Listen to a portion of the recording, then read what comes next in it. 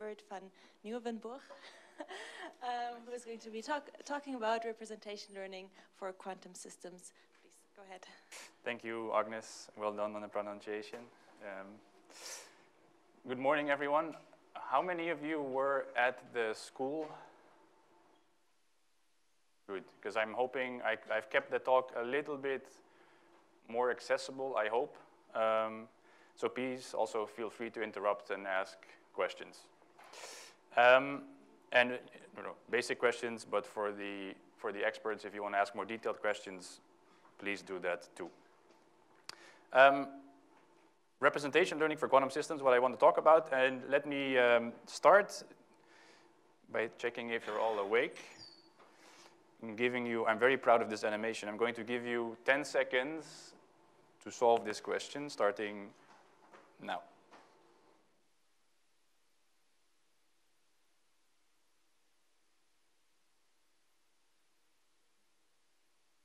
I have to show this because of the animation. Anyone wants to take a guess? Or knows the answer? What did you do in your mind? No, I think if I didn't make a mistake, the answer should be a little bit easier. So what did you do in your brain when I asked you this question? Yeah, so you transformed the Roman numerals to numbers, Arabic numbers, exactly. And then the answer should have been this.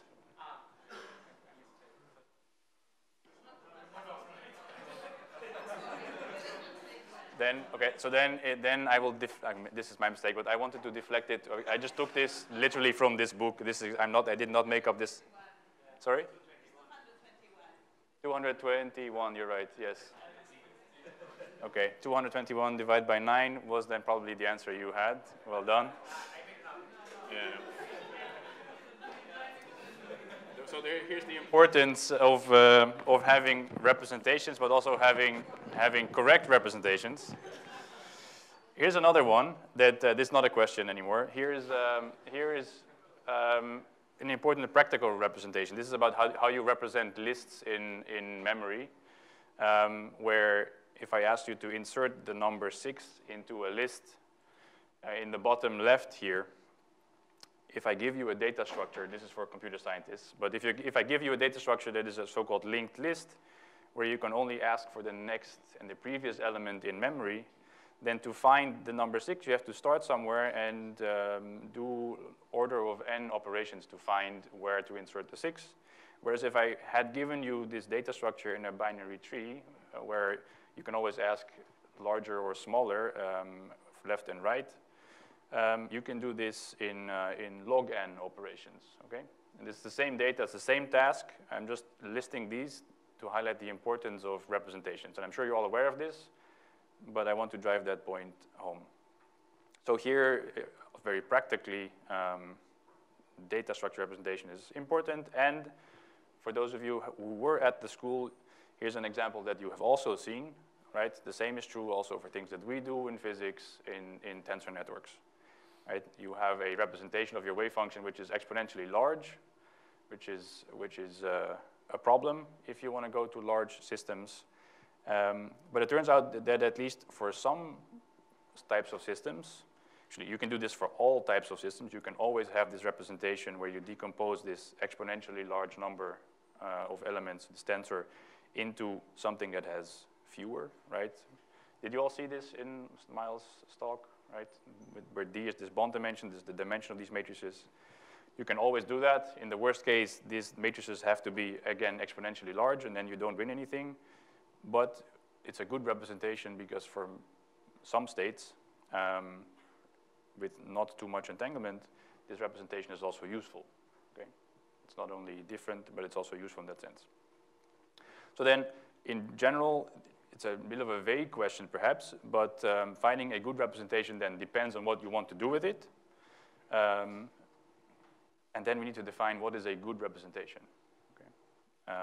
Many people have asked this question, but I think a useful one for me is if it's a representation that I can use to solve a task, okay? So I'm not just asking, how do I represent this data, but I want to do X, Y, or Z with this. How do I find a good representation for that?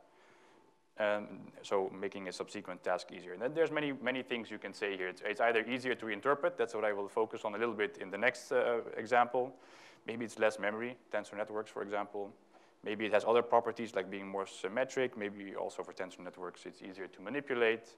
And I can also have any or all of the above, right? I might maybe want to have one that is less memory or more memory efficient and easier to manipulate both, and have them all in the same park. And then this is a very standard thing that people nowadays do in semi-supervised learning, which is also relevant if you have data, for example, from experiments, where some samples have labels and many do not, because they're perhaps expensive. You have to have a human label the data, or maybe it's easy to generate a whole bunch of samples, and then some of them have class labels.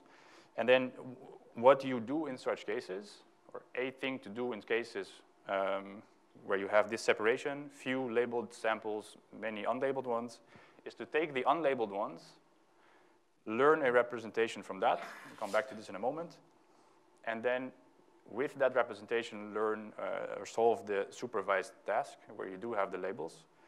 So this allows you to sort of do bootstrapping. You can then also extend that. Once you have learned it from that representation, you can assign labels to the unlabeled data set.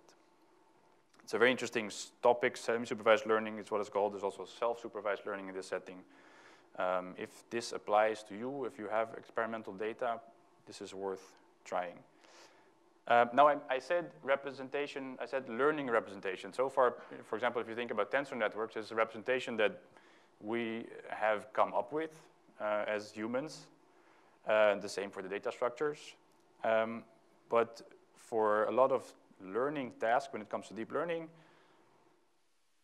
the idea is that we would like to extract such a representation from the data. Okay, this is what representation learning is all about. And if you have been doing machine learning, you have all been doing representation learning, maybe just not very explicitly. Okay. So I took this from this quote because I like it from the website that I show here. The idea, therefore, is to learn a representation, but make this now explicit by embedding it as a separate step in a learning routine.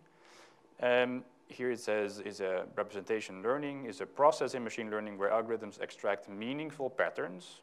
We'll come to that in a second ago also, what meaningful means, from raw data to create representations that are easier to understand and process. Maybe interpret even. So that's what the next sentence says, actually. Representations can be designed for interpretability if you care. They can reveal hidden features, or they can be used for transfer learning. They can be used for many more things, like single-shot learning, if you're interested in doing that. Again, if you have very costly data or very costly experiments that give you few data samples, that might be interesting. So the idea really is to have this learning of the representation as an explicit step. And one way of doing that is dimensionality reduction, using, in this case, an autoencoder. Does everyone who does not know what an autoencoder is? Nice. Okay, good. No one, or those of you who don't know, don't dare say it. An autoencoder is a very simple thing where some data goes in, you compress the data, and you also decompress it, and then you just compare the output with the input, and you tweak the weights of this network so that the output resembles the input as close as possible. Just reconstruction loss. This narrowing and going back out is called an information bottleneck. And this central layer, I will call, many people call it feature space or latent space. I'll use probably both. Typically, I call this latent space. And then the layer, the variables, the numbers in this layer are called latent variables. Okay. And so we can then start playing around with this type of network, where we have typically this inherent trade-off, right? If I make this network large enough in some sense, or expressive enough, and there's all kinds of practical things that I'm sweeping under the rug here, right? I'm assuming that these neurons have some fixed precision, they're not infinitely precise, because otherwise I could stuff everything. It's an important point. I could stuff everything into one neuron if I just take each sample of my input and code it into some set of numbers and have this single neuron just learn by heart all these samples by putting the representation as digits behind the comma, right? If you know about space filling curves, this is what it would be doing, but that requires that you have one number with infinite precision, and we don't have that. So when I talk about large enough, I just mean a large enough network, many neurons. I'm just showing a small example here. I can then try to make this information bottleneck a little bit smaller, constrain it, force it to represent whatever I give as input in fewer and fewer numbers. Typically, there's a good middle point, or all the way to maybe one single number in some cases, where nice properties could mean it's interpretable. I can use the same representation for several tasks, interoperable. Different properties that you might call nice, which again depends on the task that you're considering. So here's a task that we considered. I give you a very simple 2-qubit density matrix, which I generate according to some simple circuit. And I would ask you, I allow you to represent this internally in your brain with one single number, okay? So I give you the density matrix, you can extract one single number, and then after you've done that, I give you many samples to learn from. I will then ask you for that single number, and then based on that single number, you need to reconstruct as well as you can the density matrix that corresponded to that single number.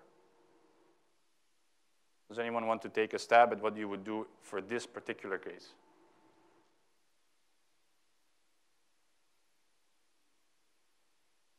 Yeah? Yeah, it's the angle. What were you going to say? Quaternions, okay, yeah.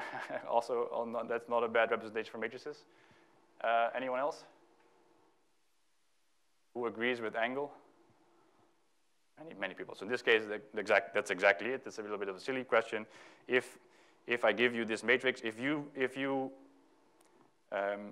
get many of these matrices, of course, with fixed numbers, with alphas, some numbers, so these are literally floating point numbers, you could hopefully learn from that there's this one generative factor, so it's called, which is the alpha, which is the angle alpha, right? So if you were to take many such matrices, squeeze it through an autoencoder with one latent variable, we did that, and I'm not going to show you that result here, but it does exactly that. It learns to just extract this angle, okay? That's not very interesting. So instead, we scramble that by scrambling with higher measure unitary operators, so that the numbers that you get in this matrix are now no longer recognizable as that angle. What do you think happens then? Yeah. On each of the individual ones, yeah, so explicitly that, indeed.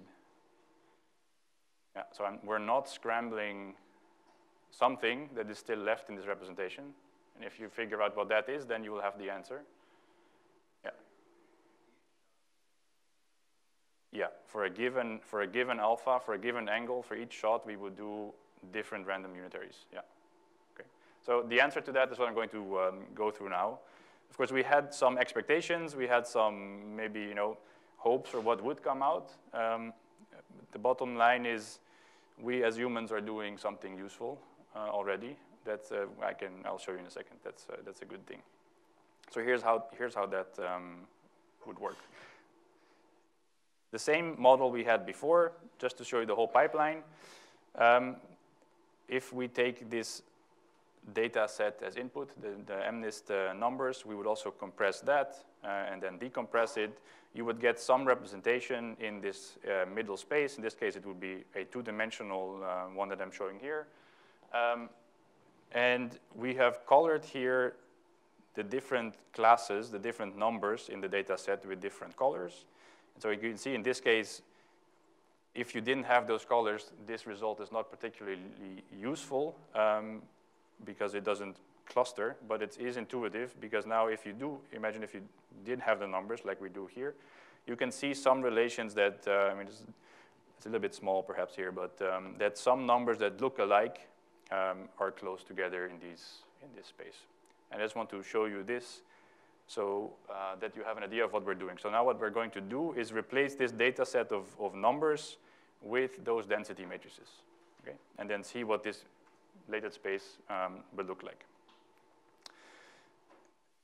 Generate many of those, scrambled as a function also of this alpha. So what comes out of this circuit would be a pure state. We turn it into a density matrix with alpha, because later we will want to also include mixed states.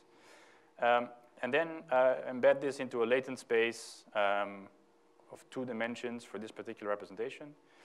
And what comes out is such a structure. Not always the same, but something that looks quite ordered and structured. I'm showing you here also already some colors, but even without these colors, it's a compact shape. It seems to have some symmetry, right? Maybe 2 lines going through. So already, if you do this simple autoencoder on such a simple data set, you get some structure. Is the pipeline clear? Yeah, great. So there's structure, but we don't have a handle on this. We would like to have a way of tuning or playing around with this information bottleneck, apart from just asking maybe 1 number, 2 numbers, 3 numbers. Also, for a given set of 2 numbers or 1 number, we would want to have a handle on the representation that it learns. And so the way of doing that is by what we did so far I'll come back later to what state of the art is now, is to do a variational autoencoder. Have you seen variational autoencoders? Also a lot of nodding, great. So in a variational autoencoder, for each latent variable that I think of doubling them, I now don't predict that latent variable, but I interpret this prediction as predicting the mean and standard deviation of some normal distribution. Okay? So for each input that goes in, I compress it with some encoder network, and I interpret that middle layer as means and standard deviations of normal distributions. Okay? I'm just showing you one here. If I had 2 latent variables, 2 of the z's I'm showing you here, or in the previous slides, so for 2, I would have 4 numbers here, right? 2 means and 2 sigmas. I didn't tell you this, didn't show you this before, but in words, that's exactly what I did here. Density matrix goes in, some gets compressed down to some numbers and gets decompressed, and some other density matrix comes out, or something that we interpret again as a density matrix. And we're just doing the mean squared error between those 2, element-wise. Okay? Minimizing that means that it tries to reconstruct as well as it can what goes in and with what comes out, right? But because we have now this middle layer, this variational autoencoder, we also have this extra loss term, which I will call now a regularization term. And what it does, forget about the beta for now, what it does is it tries to keep this middle layer, this distribution, as close as it can to a to a standard Gaussian distribution. So mean 0 and standard deviation 1. I'm not going to go into why this makes sense or how this leads to more interpretable or actually disentangled latent representations. This is a very standard thing that you do with variational autoencoders. And there's an extension of that, which is this beta variational autoencoder. And this is the thing that we are going to tune. So this is going to put relevance on how strong do we want to have this representation be regularized. Again, if beta is 0, we're back to an autoencoder.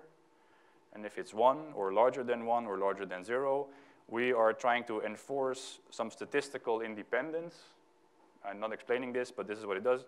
Some statistical independence on the different latent variables. Okay? So it tries to say, if this latent variable changes property X in my data set, then the other one, if I have two latent variables, had better try to change something different than that, different than whatever the first latent variable is changing. Okay? Go for it. Yeah.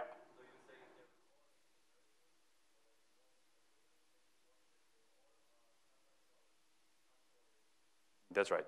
Yeah, yeah. So the question was indeed if you have more latent variables, then what I'm trying to do with them is to have them all separately, each of the latent variables, each of those pairs, be uncorrelated standard distributions.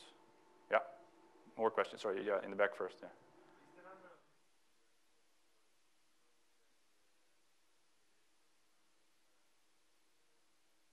Yeah. Yeah. So this is exactly. So your question is if the number of input layers is the number of elements in my density matrix. That's what we did. Yes.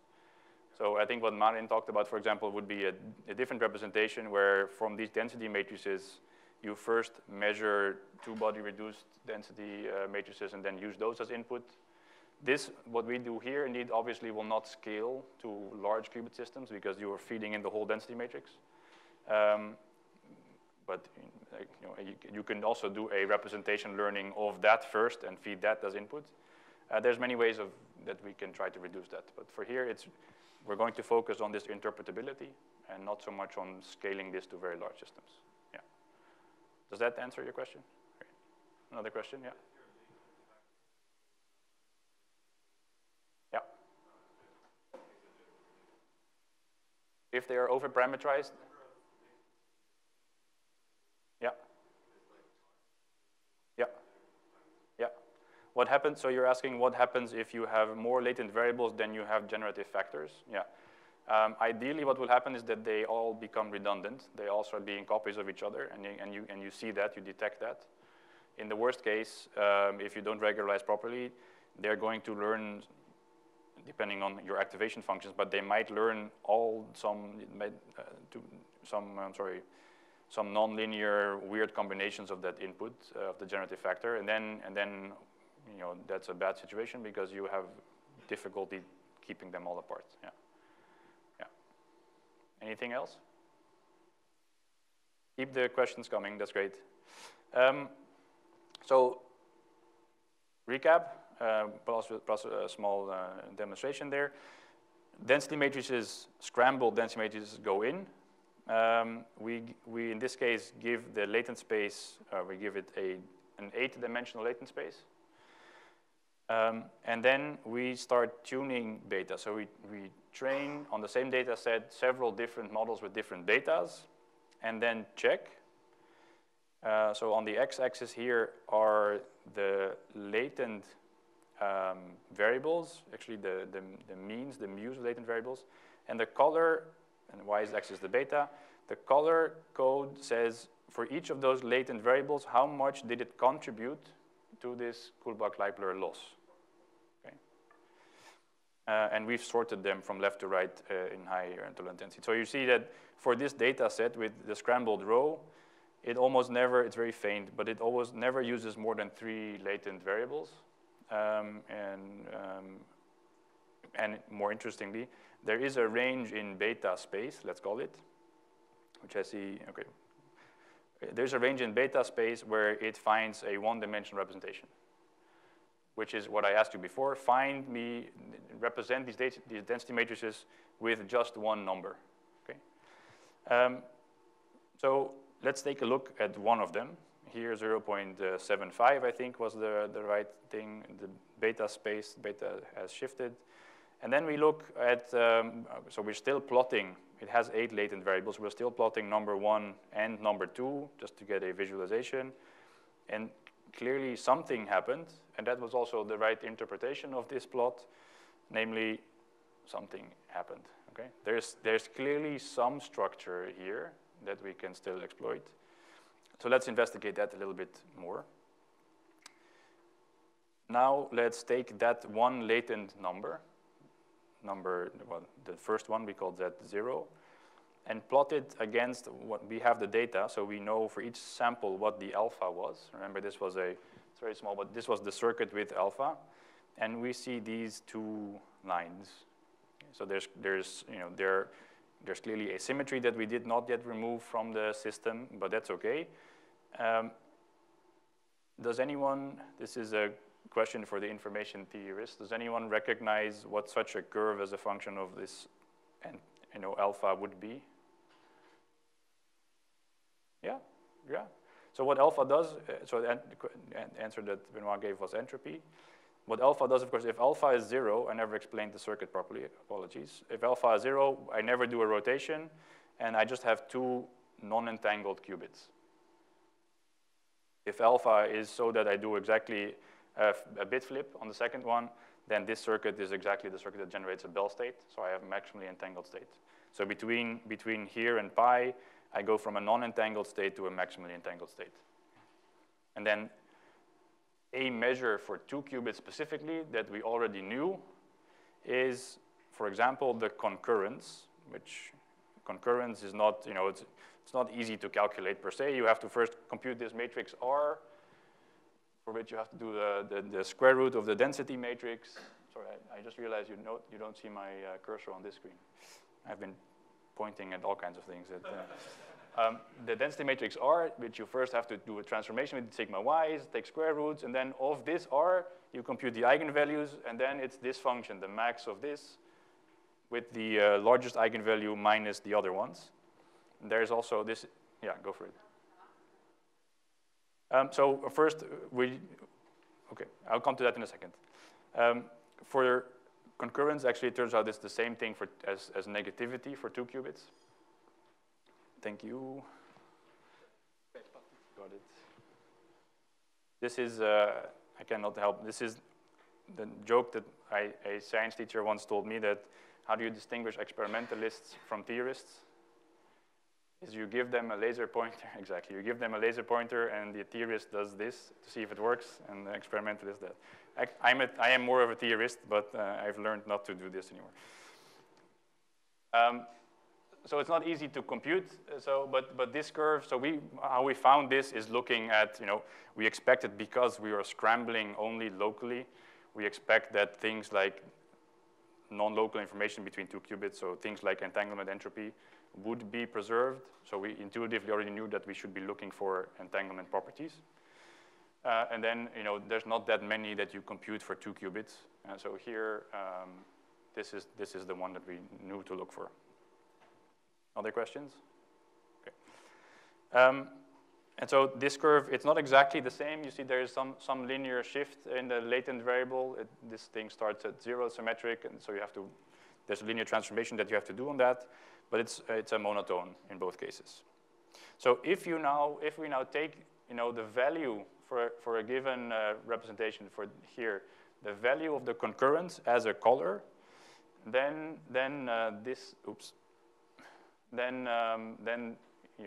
you again see that there is some structure. It's the same color that I showed you in the very first plot where you have, with the autoencoder, you also see that, moving towards larger Z0, you get more concurrence, and at Z0 in the middle, I don't have any labels here, it is also 0. So this representation clearly is entanglement information. So if I told you, if this was something else, I would have been perhaps even more excited, because it means that what we have been using as representation for 2 qubits as a single number should maybe not have been entanglement information. Maybe this compression method, this quote-unquote AI, would have come up with some other number that we should have been looking at.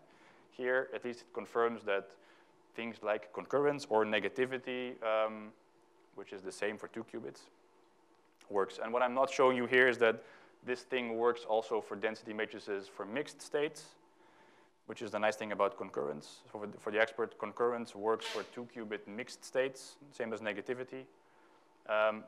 But there are cases for which negativity no longer works. If you go to more than 2 qubits, 3 also works, or if you go to qdits, for example, then in those cases, we don't have, I see someone who maybe disagrees. Good.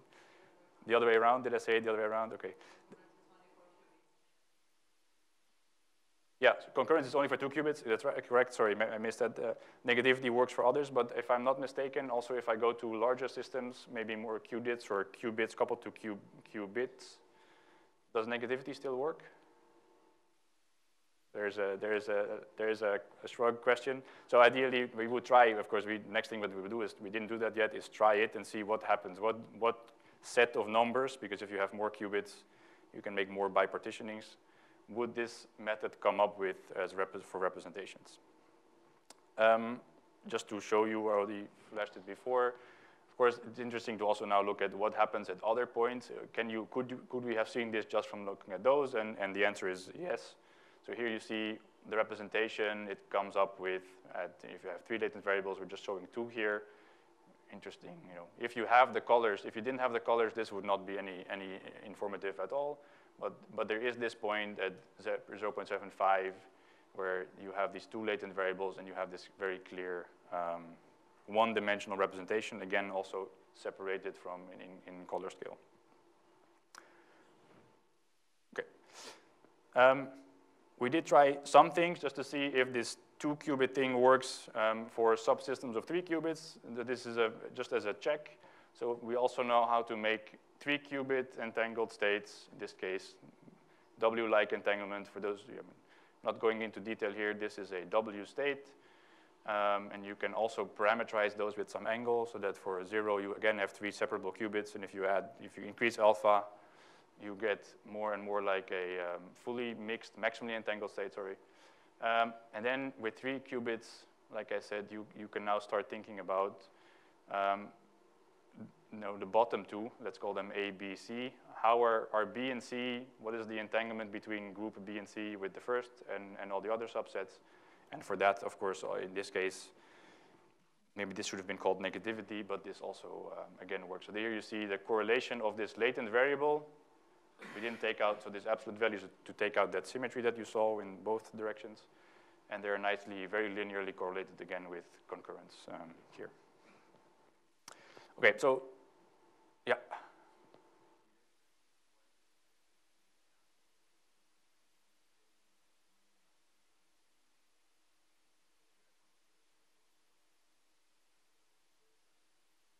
So, yeah, they're asking, can I tell you a bit more about this linear correlation? So go back to the 2-qubit case where we talk about concurrence.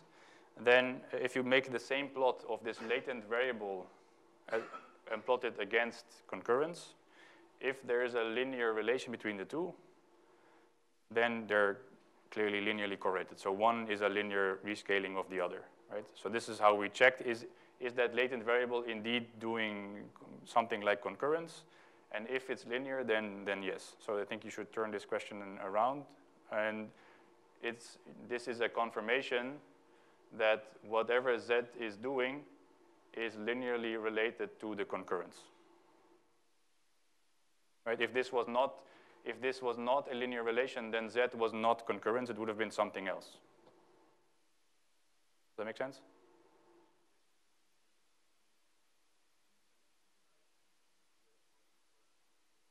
Yeah, that's right.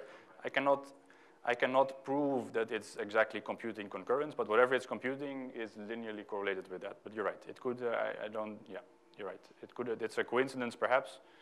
But the interpretation is that concurrence, therefore, is probably the number you should be computing as a human to do this representation. Yeah.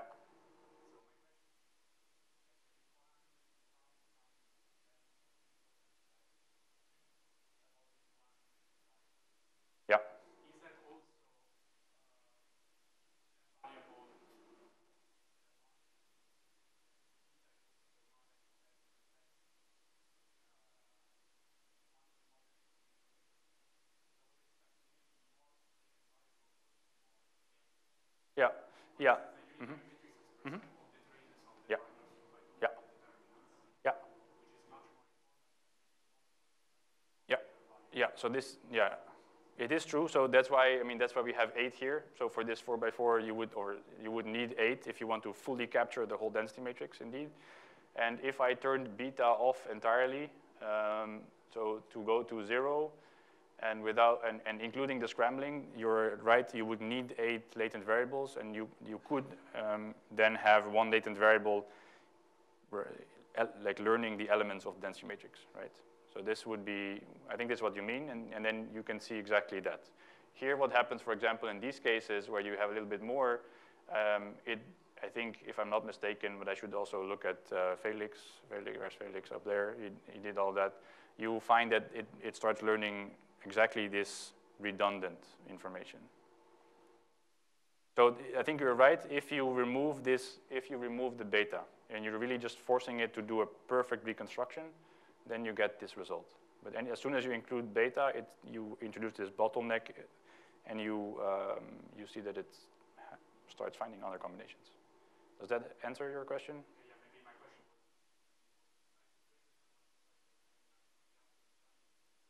was. Yeah. Oh, that it learns those features. Yeah, maybe there. Yeah, yeah. I don't think we ever truly looked at all of these and see if for example, those would map to other preserved information. Maybe we did not check. We can. I'm happy to try. Yeah. More.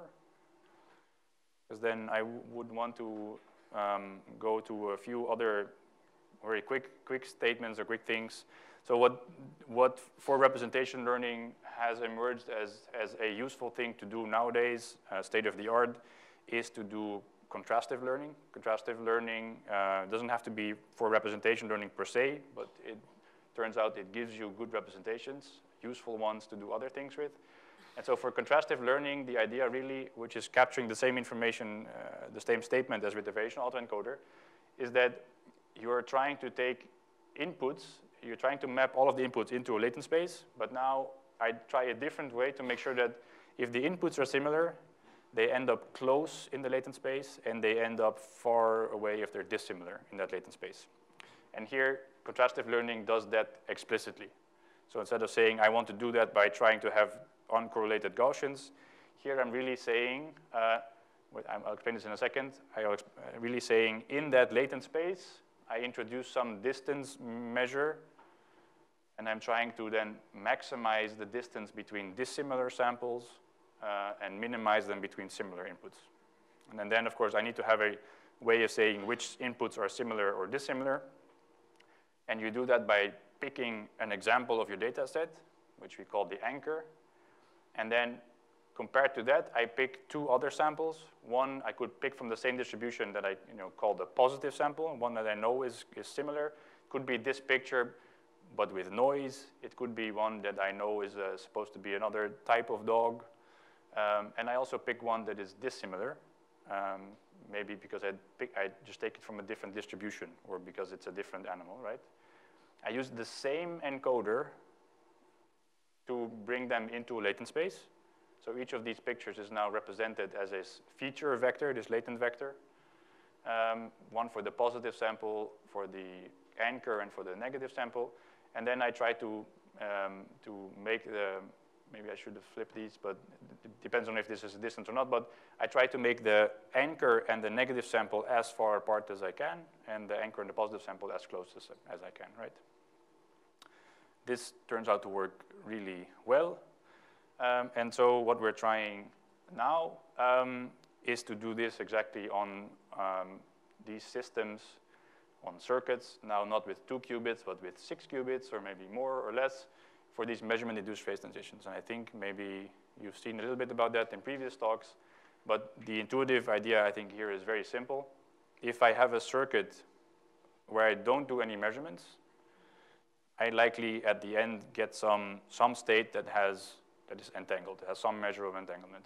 Probably if I do this with random unitaries, random Haar measures, I get to some volume law entangled state. And intuitively, if I now start measuring everywhere, in particular at the output, then I get the product state. And so I get lower entanglement. And somewhere in the middle between not measuring at all or measuring always, there happens to be a transition between when the average circuit with measurements is area law or volume law. If you're not familiar with that, don't worry about it. It's just saying how does the entanglement scale with the number of qubits. So we do the same thing. We pick a density matrix. The negative one is with measurements, and the other one is the same circuit but scrambled. And encode that. And a very preliminary but also intuitive result is immediately what you find is it starts distinguishing those two classes. What I didn't tell you is that the measurements happen with some probability that I'm not showing you here just because it's preliminary and intuitive, hopefully. But immediately the representation that you find in one dimension already gives you those that are very entangled versus those that are area law entangled. And I hope this is also intuitive. There is then a way of doing explainability on these, looking at individual pixels. But what you see here is a density matrix of 6 qubits. And the dominant features that it looks at for determining is it area law or for volume law. And I think, I hope no one, it's a simple but important result, but I hope no one disagrees that for volume law, you probably have to look at many more entries. Then my time is up. I think the last thing I wanted to quickly show you is, because I cannot help not, I have to talk a little bit about quantum games. This is quantum games. So I think my favorite playground for thinking about representation learning is in quantum control problems, quantum error correction. You all know, hopefully, this cart ball problem in reinforcement learning, where you have a stick and you try to balance it, right? You can make a quantum version of that, and then have a reinforcement learning agent try to control that system. I'm not going to explain exactly how that works with all the weak measurements and the control. But here, too, you can think about how does a reinforcement learning agent, given, for example, the wave function or weak measurements, what is the representation it uses for doing that? Same thing with quantum error correction, which can be on the surface code, the Tora code, or color code can be interpreted as a single-player game that you can also play with a reinforcement learning agent. And again, there's a neural network in the brain of this agent, and you can ask what is the representation there. There's also a few other games that I would encourage you to check out. There are less, those are more entertainment type of games, but still making an AI for chess is already a difficult problem. We all know AlphaZero now, or Mu0 even. There's an extension of chess in which you have some set of quantum rules. There is something called quantum game theory, combinatorial quantum game theory. So you can embed this with a lot of mathematical rigor, but the AI for such games had better also find a representation for these states of the system. And it's interesting for me at least to think about what would that representation be. So any further questions, please feel free to find me here or reach out. Thank you for your attention.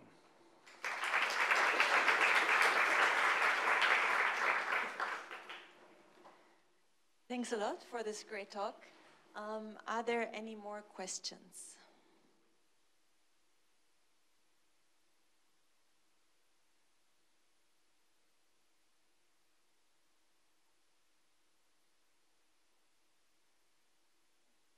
Hi. For the contrastive learning, yeah. What kind of, so I know there's the self-supervised contrastive learning where we augment the data by cropping or adding noise or rotating in order to not have labels. Yeah.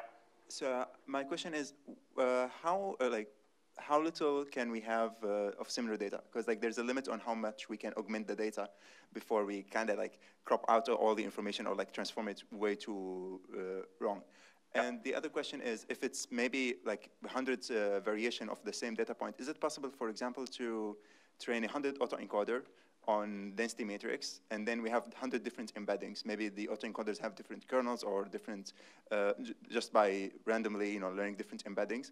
And then now we can use these embeddings for contrastive learning?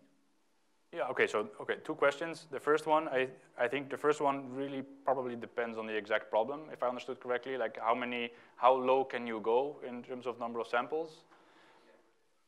For data points, I don't think I have a good rule of thumb for this. I think there's probably a little bit trial and error. Do I understand that correctly? Yeah, because I've seen papers with like few tens to hundreds, and I've seen papers with like 100,000 different for each data point. So I was like, it's way too different. Yeah, so I think a good approach to that, if you can get more data, get more data. I think one thing we clearly see is more is better, even for these small systems. But for this particular case, I don't remember exactly, but 10 is not enough. 1 million is probably more than you need, but somewhere in between is a good point where you find stable representations. So that was one.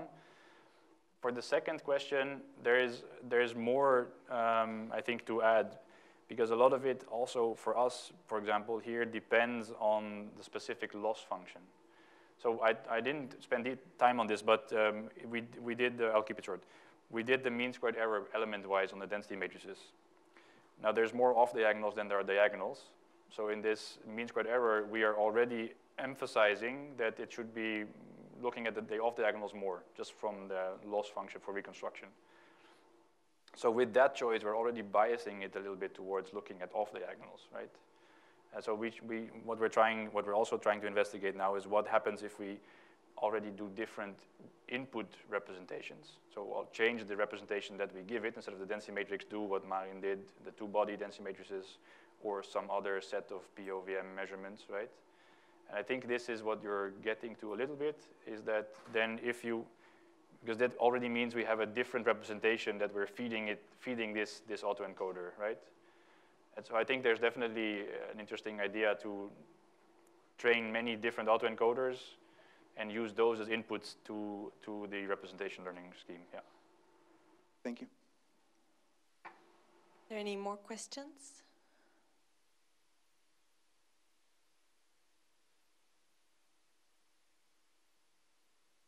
You can also shout and I can repeat it, but yeah.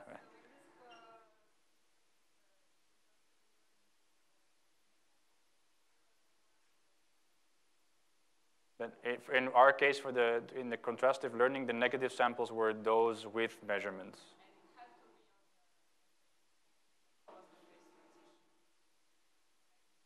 No, I think no. We're just trying to say some samples, like, is it similar to the anchor or not? And the anchor did not have the measurements, and the other one did have the measurements. And then, so we're not telling it explicitly that, you know, it's volume law or area law, even though very likely with measurements you get to the area law. But yeah, there's no, I mean, it's a very simple step, I think, still, but if this didn't work, then something was wrong. Are there any more questions? On that note, I also wanted to ask, so regarding the question just now, if you want to learn something that goes beyond entanglement, if you're thinking about that, so is there maybe a way that you would say, okay, anchor and positive sample, you already destroy entanglement in a specific way, and maybe then you learn something else that is stored in the circuit? I'm not sure I fully understand. You're asking if it might learn something that is not related to area law or volume law. Exactly, and if you maybe have to modify the setup such that you already between the anchor and the positive sample destroy the entanglement such that it does not learn that. Yeah, I think we're just starting that, so that excellent suggestion. We'll try. We'll talk more. Yeah, that's good. Yeah. Well then, let's thank Evert again.